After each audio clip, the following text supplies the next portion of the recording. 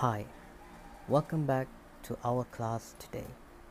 In today's video, I would like to continue our lesson that we have learned in the past week.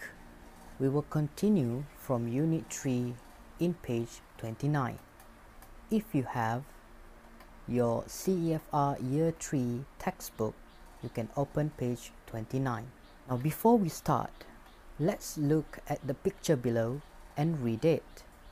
I want you follow me read this together. For the question, ready? Is he playing basketball? For the answer, ready? Yes, he is. Next one, are they playing basketball? Yes, they are. Is he playing basketball? No, he isn't. Are they playing basketball? No, they aren't. Well done. So, in today's video, we will learn how to make a question and also how to give an answer.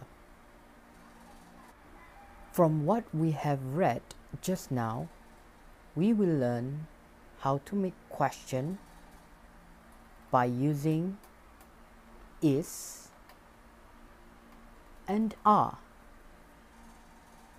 and also how to give an answer by using is or are or isn't or aren't. Now I will teach you how to make a question. When we want to make a question, we have to think which one to use for the question.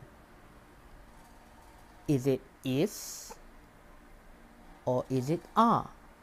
So first, we have to look at the subject of the question. If the subject of the question is singular or one, we must use is. And if it is plural, which is many, we must use are. For example, now look at the picture on the screen.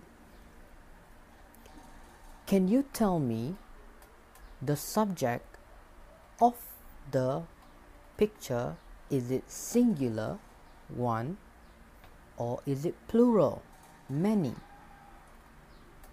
Yes, the subject of the picture is singular. So when it is a singular, we must use is. For example, is he playing badminton? We use is in front of the question and then follow with he because the subject is boy or man. That's why we use he, and after that we put whatever the action or the things that he or she do.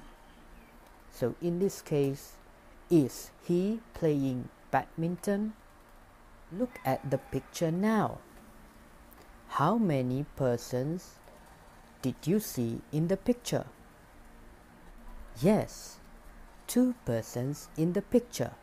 So the subject in the picture is plural because there are 2 persons, and plural means many.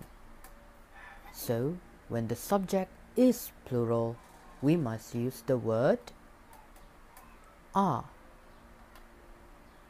For example, are they playing badminton? Use are in front of the question and follow up with the subject in the picture or of the question. In the picture, we see two girls are playing, so we use the personal pronoun they. Are they playing badminton? Now, for the next part, I will teach you how to give an answer. To give an answer, we must look at the front of the question. For example, is it is or is it are? Now, if it is a yes, when we want to give question, we have to answer yes or no first. If it is a yes, then we must come with is at the back. If it is a no, we must come with isn't at the back. Don't worry, I will show you the example. Now, bear in mind that is and isn't is only for singular, which means one, singular. For example, look at the picture. The question is he playing badminton? Now, before we want to give an answer, I want you to look at the picture. Is he playing badminton? Yes, of course, he is playing badminton. So, how we want to give an answer is like this. First, we will put yes or no, and after that, we put it is at the back because the answer is yes. For example, the answer for this question, is he playing badminton? The answer is yes, he is. Now let's look at another example. Is he playing badminton? Look at the picture. Is the boy playing badminton? Yes, the answer is no. He's not playing badminton. He is playing basketball. When we want to give an answer, the answer is no, he isn't. We use the word isn't because the answer is no. Now let's move to another example. If the subject is a plural, which means many, and if the answer is yes, we must use are. And if it's a no, we must use aren't. And again, this one is for plural. Are and aren't is used for plural. Now look at the picture. Let's see the question. Are they playing badminton? In the picture, did you see they play badminton? Yes, of course they are. So the answer is yes, they are. We put yes in front, and coming along is the personal pronoun they, because there are two persons in the picture. And then we put the word are. Yes, they are. Next one. Look at the picture. Are they playing badminton? Of course, they are not playing badminton. The boy and the girl, they are playing basketball. So to give the answer, we must say, no, they aren't. No, they aren't. We put no in front, the personal pronoun they, and then the word aren't. Aren't because of the answer no. Did you get that? So to make it short, you must be wondering, what is isn't? What is aren't? And sometimes some sentences you might find the phrase I'm not.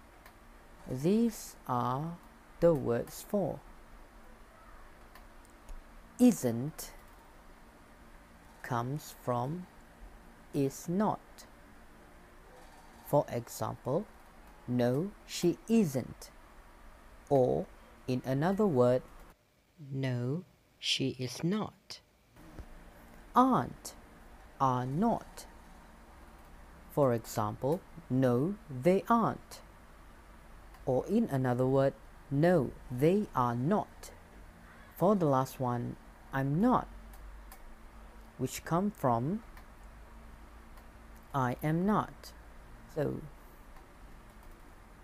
in summary, is and isn't we must use for singular. Is when the answer is yes, and isn't when the answer is no. For the plural, we use are if the answer is yes, and aren't if the answer is a no. Do you get that? Okay, children, let's test what you have learned just now. Look at the picture.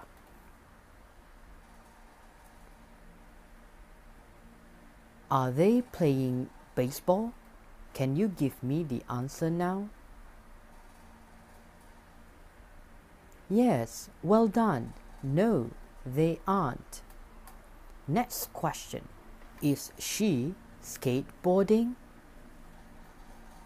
What do you think is the answer? Yes, very good. Yes, she is. And the last question. Is she playing badminton? What do you think is the answer? Yes, well done. No, she isn't. So boys and girls, I hope you have learned something from today's lesson. In today's lesson, we have learned how to make the question by using is or are, and how to give an answer by using is or isn't, or are or aren't.